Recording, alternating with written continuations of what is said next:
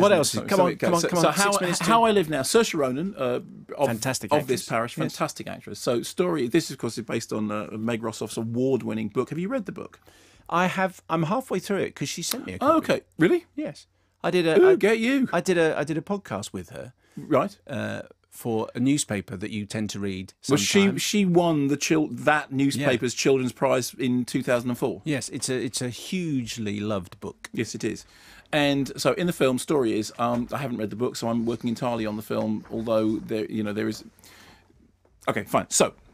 She's American. She comes to the UK. She's got these people that she's staying with. She doesn't want to join in with them, and she's a bit hoity and a bit uppity. Then she sort of develops this affection for cousin Edmund, who again played by the absolutely ubiquitous George Mackay, who's a terrific actor, really terrific. And if you were him right now, you'd be saying to your family, "Which film do you want to see this week? Because I'm in all of them." And then World War III breaks out. I want to see what the TV says. Piper? What's going on? Sally's not here, and I tried phoning Mum, but the phone's not working. Hey, guys, quickly, come and see this. That up to 15 different groups have claimed responsibility for this attack. And to repeat, we appear to be talking about a nuclear device which has killed tens, if not hundreds of thousands of people in and around the capital. And we're beginning to hear of fallout as far afield as Bristol. Why did the TV go off? Where's Mum? We've got to go and get Mum. Piper, shut up! Stop being a baby! Hey, it's scary. Leave her alone. Power cut. Whole house. Isaac, get the torch. Daddy, what's a nuclear? It's just something they say on the TV. So, you kind of get the tone of it from that. And Kevin MacDonald is a very good filmmaker and, is a very efficient... He knows how to make a decent film. It seems to me, however, that they have to some extent struggled to find exactly at whom this is aimed. Apparently the novel was famously released in different covers to appeal to younger readers and to adult readers. They've talked about the producers of the film have said, look, we are definitely playing this as we're aiming it as a teenage romance aimed at a teenage audience, which is fine.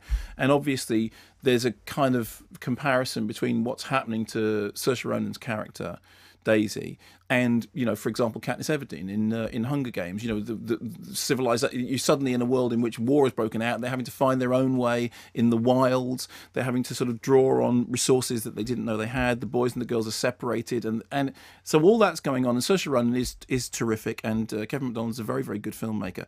But there is also a sort of level of grimness, of body piles, and of threat, and of sustained danger, which makes it a darker and more grown-up movie than perhaps certainly darker and more grown-up than something like The Hunger Games. And it also means that you can't quite decide where it's playing its hand. My suspicion is that although it features strong performances and some very well-directed sequences, and I think it is an honest attempt to take a novel and put it on the screen, novels that work across a number of different audiences. You may have some experience of this, but if there's a book that can will appeal to teenage audiences and will also appeal to older readers, when you visualize it, it's a slightly different problem, and I don't think they've entirely managed to solve that problem.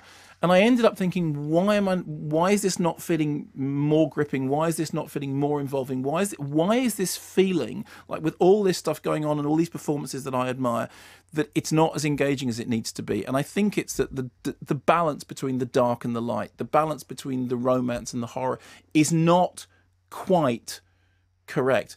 I couldn't tell you how to make it correct, because the last thing any film critic should attempt to do is to tell a filmmaker how to make their film better. But I found it to be an oddly directionless experience, which is particularly ironic since the whole thing that the central character learns during the course of the film is you have to be single-minded, you have to be singular, you have to decide to do something and put all your worries and your fears and your anxieties aside in order to concentrate on the goal immediately ahead. And when the central character is telling you that that's what's important, you kind of notice when it feels that the film isn't doing it.